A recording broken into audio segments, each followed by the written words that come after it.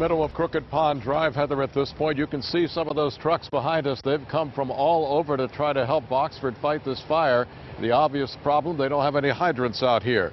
Sally Arriva called the fire in and says it was roaring out of control in no time.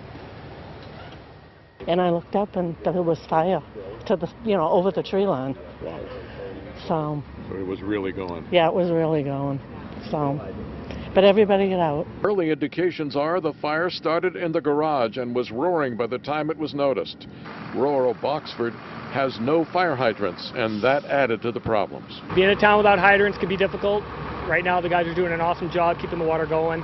We've had very minimal interruptions with the water.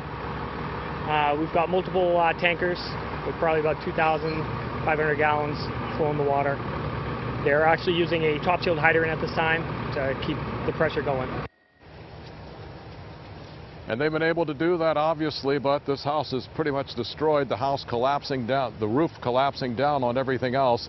The fire marshal on the way here to investigate the cause, but everyone who lives here, and the family was home at the time, was able to get out.